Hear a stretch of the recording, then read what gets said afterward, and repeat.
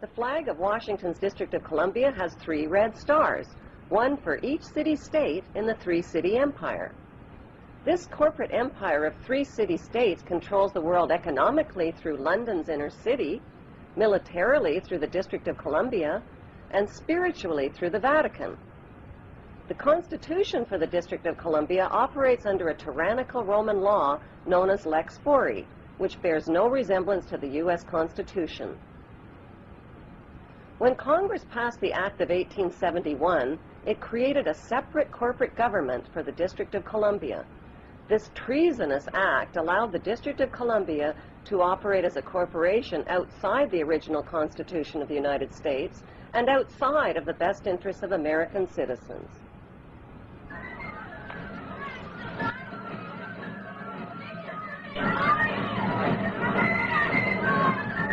A sobering study of the signed treaties and charters between Britain and the United States exposes a shocking truth. The United States has always been, and still is, a British Crown colony. King James I was famous not for just changing the Bible into the King James Version, but for signing the First Charter of Virginia in 1606. That charter granted America's British forefathers a license to settle and colonize America. The charter also guaranteed that future kings and queens of England would have sovereign authority over all the citizens and colonized land in America stolen from the Indians. After America declared its independence from Great Britain, the Treaty of 1783 was signed.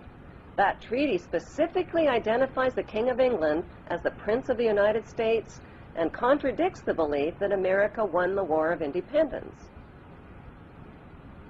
Although King George III of England gave up most of his claims over his American colonies, he kept his right to continue receiving payment for his business venture of colonizing America.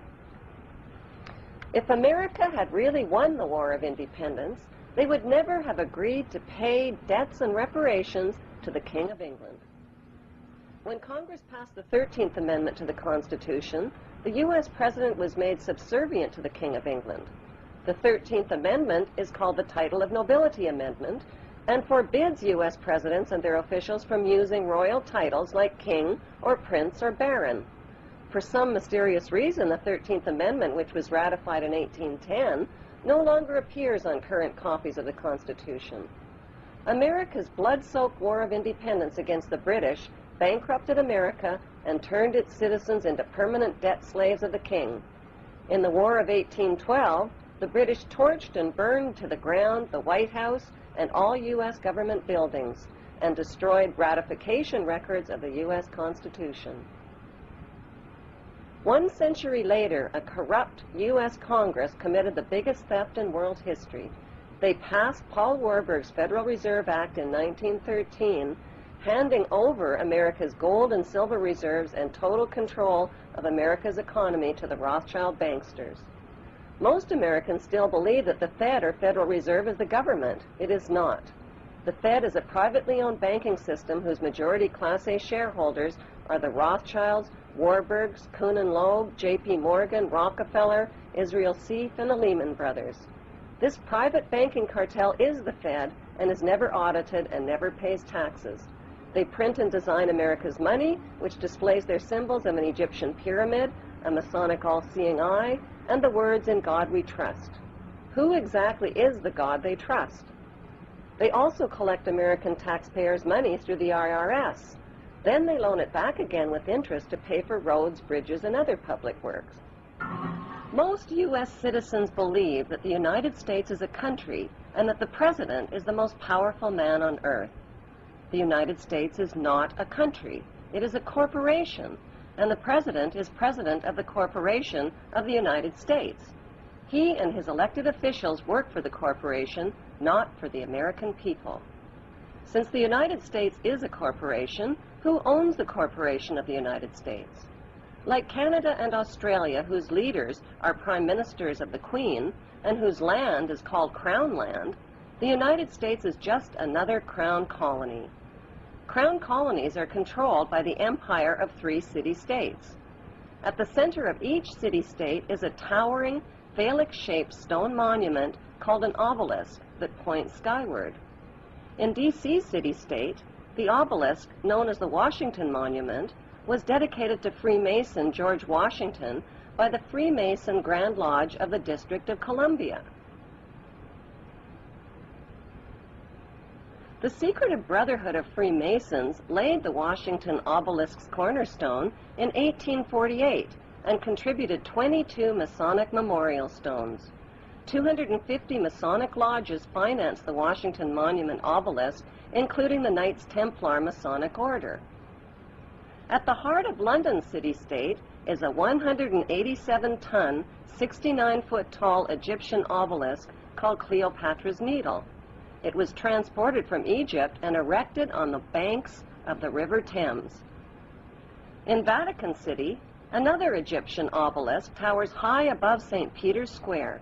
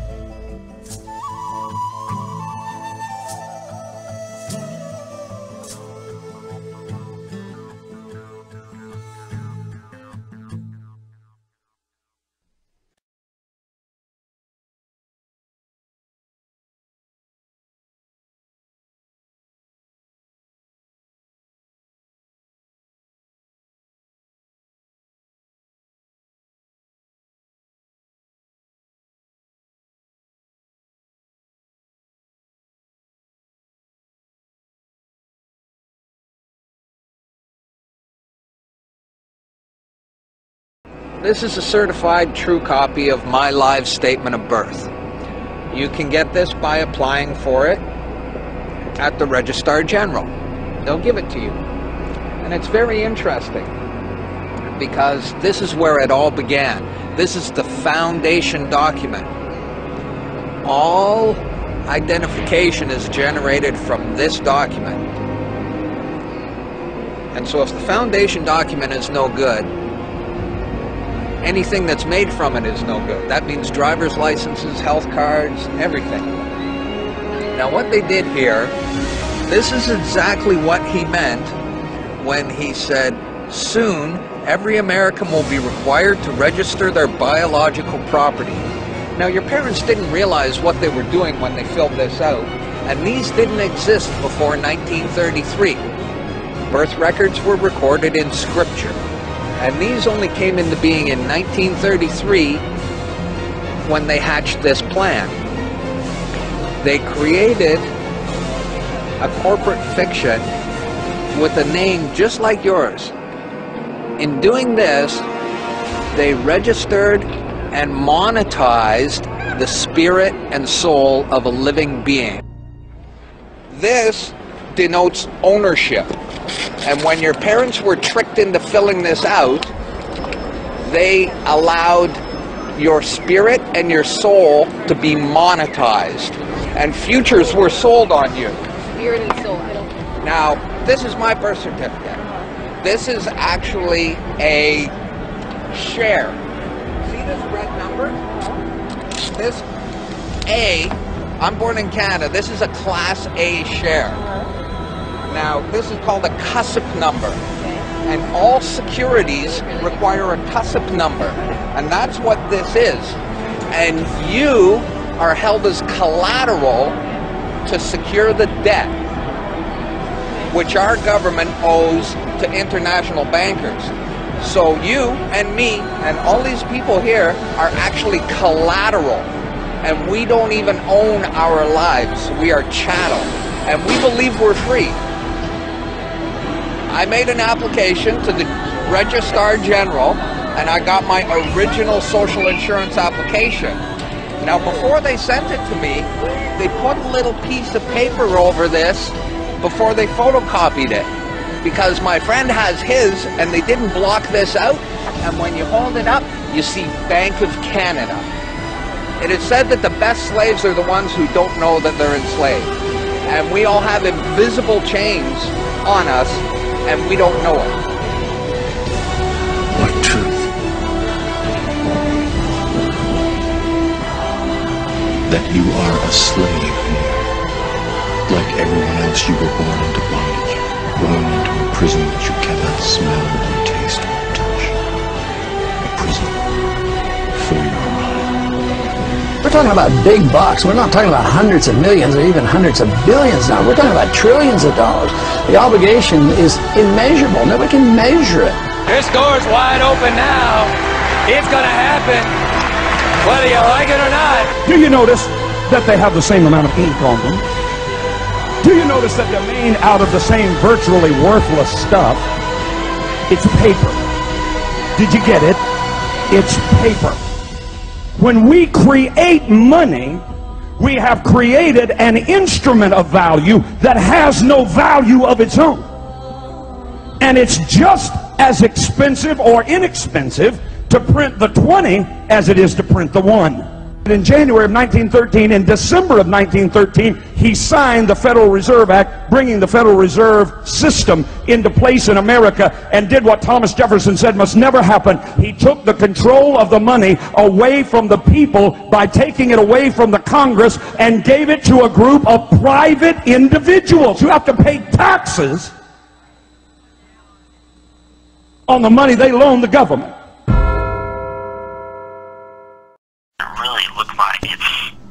Part of the company, really.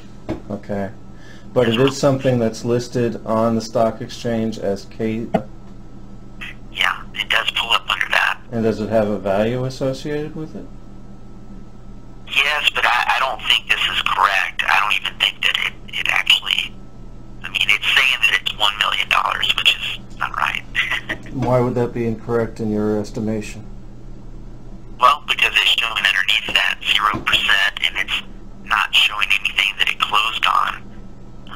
I see. So if it existed, it would have closed on an amount from yesterday. But it's saying that it is on the stock exchange, and that's claiming that it's $1 million in value? Yes. But I honestly don't think it's correct. I've never seen something like this before. So. Okay.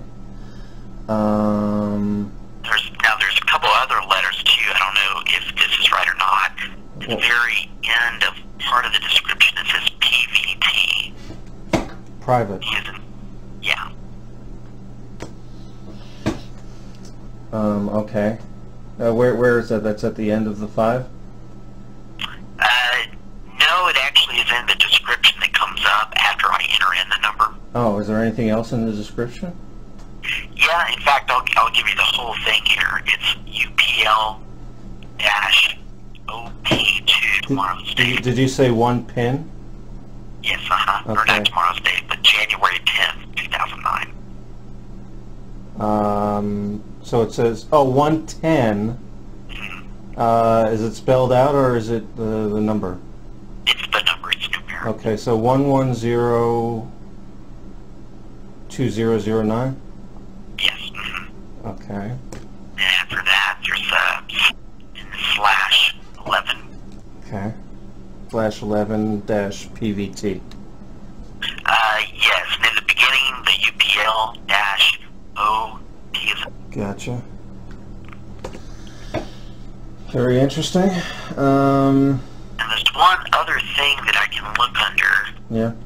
I found part of the description a little bit lower down in the page. It refers to BOM. BOM? B as in boy? Yeah. B as in boy, Yeah. O as in Oscar, M as in Mike. Okay. And it says it's PowerShares DB-based metals. PowerShares what? D as in Delta, B as in Bravo, base metals.